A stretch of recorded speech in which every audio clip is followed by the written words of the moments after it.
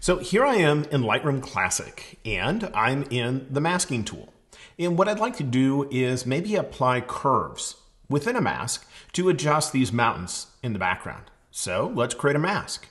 And I could come in here and try something like, just say I want to select an object. And I'm going to paint here where the mountains are and give it an idea of what I'm looking for and just see if it happens to be able to deliver a mask of that particular area that I'd like to adjust. And who knows if it's going to be successful or not. I did not test this ahead of time, but I'll do that. And let's see what we get. Not bad, one little spot missing. So I'll just choose add and once again say an object. And this time say I want to add this object right here. Anyway, we're going to call that good enough. That's what I'm going to adjust. Now, the problem is I want to apply curves. And if you look over here at the sliders that are available, curves isn't one of them.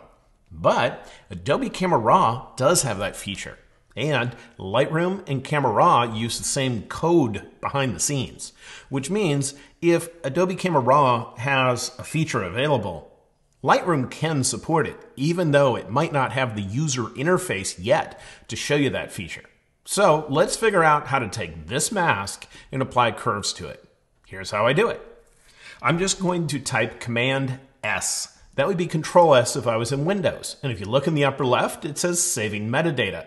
That means it's saving this mask and all the things I've done to this image to an XMP file that's in the same folder as the original picture. Usually that happens almost instantaneously, and I'm not sure why this isn't finished yet. But that's what it does. Now, once that's done, I'm going to go down here to the bottom of my screen. And this is where I find the film strip. And I should see my picture right there. I'm going to click on that picture and I'm going to drag it down here to the bottom of my screen where I have the Mac dock. In there, I see Photoshop. I'm just going to drag it on top and let go. That tells it that I want to open the image in Photoshop. But since it's a RAW file, Adobe Camera Raw pops up. Now, I'm not sure if you can do something that simple on Windows or not, but somehow drag that to your Photoshop icon. Then, over on the right side of the screen here in Camera Raw, I'm going to click on the mask icon. Then, right there is the mask I created earlier when I was in Lightroom.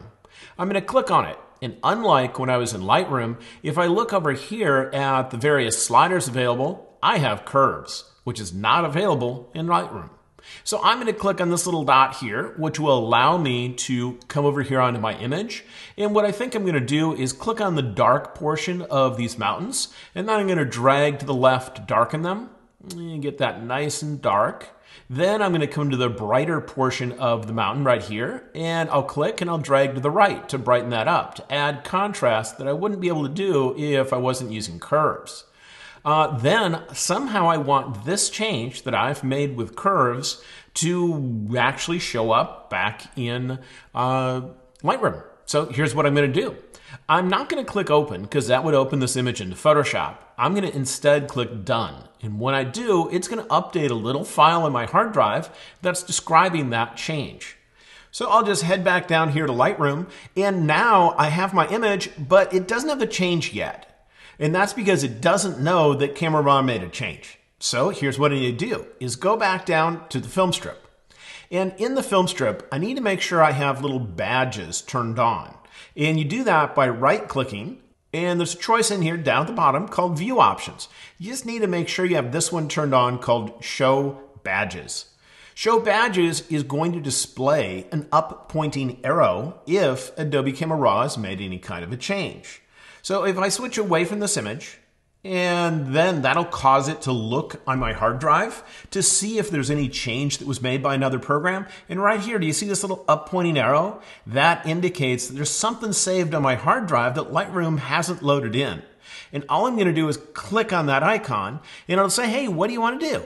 Do you want to import those settings that we just changed using Adobe Camera Raw? Or do you want to replace them with what's currently here in Lightroom? Well, I want to grab what the settings were on disk, and so I'll click there. And now my image is updated. And if you come here to the mask, which previously did not have an adjustment applied at all, and I go to its little eyeball, I can click it now, and you can see it without the curve applied. And I let go, and now you can see the effect of the curve. If I click on the mask to make it active, I can also come over here to the amount slider and lessen the effect if I want, or even make it more pronounced. The only thing is, when I scroll down, I will not find curves. And that's because Lightroom Classic has the programming knowledge behind the scenes to apply a curve to a mask, but it doesn't have the user interface to let you get to it. So we need to use Adobe Camera Raw instead. So what do? We ended up making a mask, and it doesn't matter if you make the mask here in Lightroom or if you make it in Adobe Camera Raw, just somehow get a mask. Then I typed Command S, which is Control S in Windows. That saves those changes to a little tiny file called an XMP file, which is the standard way that Adobe Camera Raw uses to save its settings. Then I came down here, grabbed this file, and I simply dragged it to Photoshop. That tells Photoshop to open the file, and since it's a RAW file, it needs to use Adobe Camera Raw.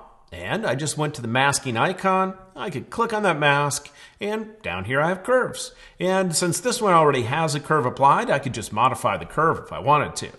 But when I was done here, all I needed to do is click Done. And when I do, it updated that little XMP file. So when I returned here to Lightroom, I just needed to come down here to my film strip, and if this little icon wasn't there already with a little up pointing arrow, I just switched to a different picture, and that kind of makes it think I'm done with this image and would make it show up, but it's showing up for me. I click there, and then it asks me this question, and I just say, yeah, import those settings that I just changed in Adobe Camera Raw, and now I would get the change to come over here in Lightroom.